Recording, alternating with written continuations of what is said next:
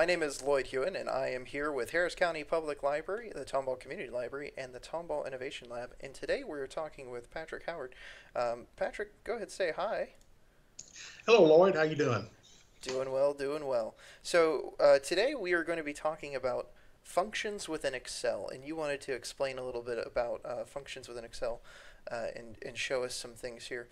So why don't you go ahead and start with some of those the basics? You know, what is a function, that sort of thing. Sure. And first thing I wanted to mention, though, is I think a lot of people are scared of functions, and that's why they don't try to do them. These really, there's nothing to be scared about. I was a complete novice when I started this, and I just made the decision I would learn one function every single day. And after about 3 months, I was an absolute expert at this. If I can do this, I know you can. But I think it's really important.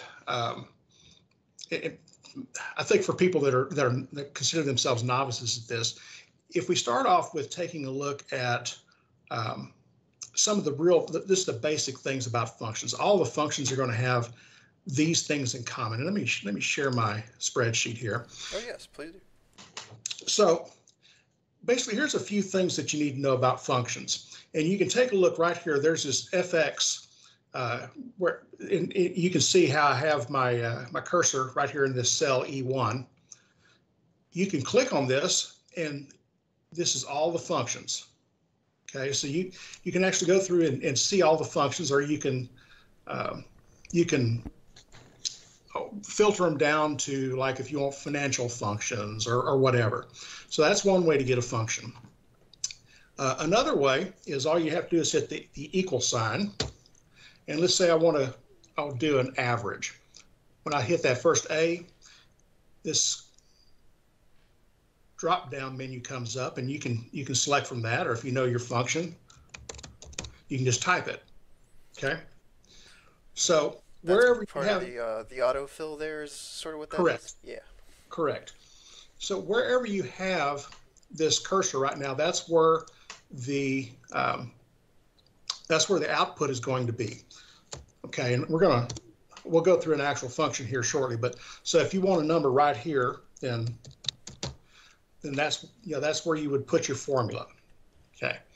Now, when I tell it I want to do an average, I got to tell it what numbers I want to average. And I've just created a column over here with some numbers. So let's say I want to have an average of all of these numbers.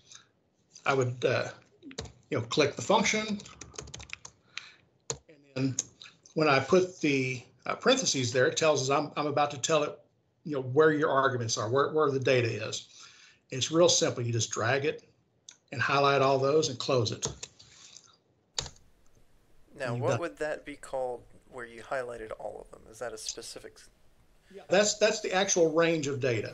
Okay. So it's going to ask you for a range. And some of these, the more advanced functions, it's going to ask you for some other arguments, but range is one of the most common arguments it's going to ask you for. Okay. And I guess I really shouldn't have started with one quite that complex, but let me show you just on some very basic functions. Like I've included here, you see add, subtract, multiply, divide, sum, and average. So just real simple. If you want to add two numbers together, you start off with the equal, and you don't even have to put a function in. Let's say you wanted to add that number, hit that, and then the plus, and let's say you want to add that number, and then hit return, and you've got your solution right there. And it would work with any of these. If you change the number, let's say that becomes now a 9, okay, it's automatically going to update in D1. And You that's see how that works? Yeah, that's the benefit of using the predefined cells whenever you're using your functions is anytime you change the value within that cell, it'll take it. Now, you could also still do that with just plain numbers, right? Static numbers. I'm not sure I understand your question. So instead of using like cell A2 plus cell A3, you could also just use a full number, right? Now, that wouldn't be the most efficient way, obviously, because then I would have to go in and change the whole function. But if you just wanted to know, like, 2 plus 2, you could also. You could. So you do equals 2 plus 2. Whoops. 2 plus 2. There you go. Easy peasy. Yes, but that. Or are you, and I'll tell you something that would be very common. Let's say you wanted to do a cell. Oh, let's say this equals this cell plus 50. Okay. So for whatever reason, you might want to add 50 to this number, and this number could be anything, 250. See how it changes that? It's just adding 50 to that number. That's very useful.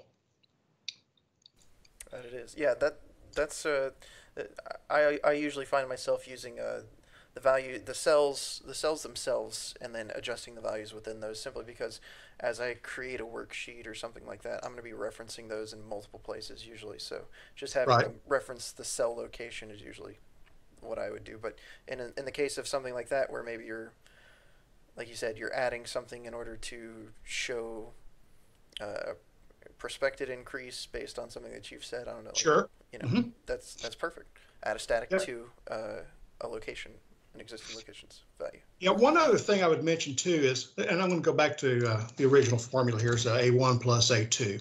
I'm glad you mentioned that because you can see how it's written up here, A1 plus A2, or equals A1 plus A2. And let's say you decided you didn't want A1 plus A2, you wanted A1 plus A4. All you have to do is put your cursor there and just change that 2 to a 4, and it changes your formula. That's real simple to do. Okay. Super easy stuff. Yeah. Another way to do this as well, you can just hit enter, or equals rather, and then click on that. Not and, there we go. There. So it works the same way. There's a lot of different ways you can actually put that formula in there. They're all very simple. And then let's say we want to subtract a couple numbers. It's really the same thing. Equals. Got what I was doing. So, okay, in this argument, it's well, okay, yeah, so it would be parentheses A2 minus A8, which gives you 27. But also using the same methodology we used before, you could do equals, let's see here, what did I say? 27 minus 8, or A2 minus A8. You can do the same thing. And actually, you may have noticed that I don't have decimals there, so let's add some decimals. Oops, that way. So if you want to do a whole column at once, that's how you do it. That's real easy. But so it's the same thing. And if you wanted to change this to A3, okay, you can do the same thing. Just type 3 in there. And something that comes to mind when you brought up the original formula with the subtraction, you use parentheses. With these functions that you're doing, these formulas, a lot of times the parentheses can help you in determining order of operations, right? So, right. And actually, let me show you that right now on one of these. Let's see. I'll just do sum. Oh, let me find some. Oh.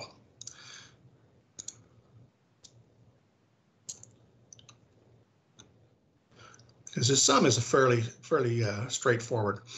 Okay, so on this, you'll have, when it says sum, you see in the parentheses, it's asking you for the range of cells. So if you wanted just to add two numbers together, you do the first number, comma, the second number. If you want to add a range, you can do that mouse trick that I showed you and just slide it. It would do 1 colon, the first number colon, the second, or first cell colon, second cell. So this always tells you what arguments it's looking for. What is the input that this needs to create this sum? And you can always click on help on this function, and well, you can't see that right now, but you click on help, and it gives you all kinds of help and cue cards on any function. I don't know how many functions there are, but there are just probably hundreds. So many functions. Right. I usually stick to the ones you have there. In fact, sum is usually the one I'm sticking with. Right. I love having, or used to love having fun with nesting functions and whatnot, but that's, I guess, pretty advanced, and we just really want to help people get comfortable with using functions. I think we can maybe talk about some advanced later on, but I just want to give people understanding the basics of how to do functions and to not be scared of them. again, like multiply, it's the same thing. So multiply, if I want to multiply that, click that, and then the multiply, let's say that number there, enter. Okay, or it's the same thing. You can do equals with parentheses. That times that, same thing. And once you have that, it's pretty easy to divide. So you're dividing that, divide sign that, or you can do that with the parentheses.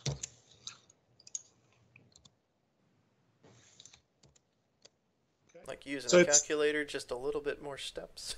Yeah, it is. But the thing is, once you've done that, anytime these numbers change, you don't have to go back and use your calculator, right? Exactly. Yes. That's the whole reason to use functions, is to let this thing do the work for you. Absolutely. Now, I want to include a couple of them that are just a little more advanced. They're not terrible, but these are functions that are very common, sum and average, and they both work the same way. Let's say I wanted to equals sum to inform it. There we There we go. That's what I didn't do. I was trying to talk and do it at the same time. There you go. There you go. That's a big number. That's a big number. Well, and I included these two numbers right here. So let's say you wanted to know how long it takes light to get from the sun to the moon. Well, or sun to Earth. Well, the sun's about 93 million miles away, and it travels at 186,257 miles a second. So you can just say, hey, you know what? Let's do that divided by that. That's how many seconds it takes. So then you can come over here and just say that, equals that divided by 60. That's how many minutes. Wow. And just taking that a step further, just to nest it a little bit, you could say equals, and we're going to give it a couple of arguments here. That divided by that, the distance divided by the time per second, or the miles per second, and then just divided by 60. You have the same number. Perfect, and it just puts it right there. Yep. And it's the same, real quickly, the same thing on average too. You can just, you say you want to average some of the numbers here. Okay, maybe average, and then that. And that's probably not a very effective or not very useful number. So it's, probably, let's say, let's just say we wanted to do through A8. More useful number right there, but you get the idea. These two functions operate exactly the same. These four functions operate exactly the same. Mm-hmm. And each one we're using those location-based cell names in order to help us make it easier. So as we go at any time, we can change this stuff. But yeah, these functions are used quite a bit. Have you used them at all in your work, in your job? Oh, these are things I use every single day. Every day. So it's a great skill to have then, right? Is to be able to utilize these functions here. Right. Now, I'm a mortgage banker by trade, and I work with numbers all the time. So these are things that this saves me so much time every single day just by knowing how to use these functions. And once you have something set up in a way that you like, maybe it's a form that you're creating or something like that, you can continuously recreate that form over and over again just by copying it, essentially, right? So absolutely. Yeah. And once you really get proficient at forms, what you can do is we'll maybe in future lessons we'll talk about how you can use numbers from a different sheet, or you can add a different sheet and use numbers from that sheet and create a little like a form, if you will, or like when you go fill out a form for an application or something like that, it could be like that. And then, so instead of actually messing with all the numbers all the time, you're just taking input from your form and then showing a number real quickly. So there's a lot of really great uses once you learn how to do functions. Oh, definitely. Yeah. Start utilizing Access for stuff like that and the right. Online forms. Yeah. I that's actually what I end up using a lot more is form creation in order to track stats and stuff. And then I output that into a spreadsheet, which I can then do a pivot table with to narrow down specific things. So It, it I think you just came up with another topic for the future. exactly. Exactly. Yeah, one thing I would encourage people to do is just get in there and practice this. That's the only way you can learn. And you're going to make some mistakes. It's okay. You're not going to mess anything up. Just practice and get comfortable with it. And once you do that, come back and see some of our future videos. We're going to talk about some maybe a little more advanced functions or how to use multiple functions at the same time. But it all starts with this first step, getting comfortable with these very basic functions. And within a month or two, you'll be an expert. Absolutely. Yes. The things that like Patrick was saying, the things that really help it stick home is just practice, practice, practice. And I mentioned this anytime we run an Excel class as well. It's the same thing. You come into this, you're going to see this video. You're going to look at it and be like, oh, it's not that simple. It's not that difficult. And that's the truth of it. It's really not that difficult. And you'll think, oh, I got it, and then you'll forget it. but Right. but what you can do is just continuously practice and then hone that, make it so that it's secondhand nature to you. And Yeah. there's a variety of ways to do it. If you have Excel at home, you can try and do the similar things that Patrick showed us here. There's also some resources online that give you practice tools as well. So you could do one of the many open source like GCF Learn Free or one of the other tutorial video locations. They have practices as well. So Sure. there's plenty of places you could look to. But I think creating some more content would be really fun. We could definitely get into some of the more complex things with functions within Excel, and I'm glad to have you working with us to do that.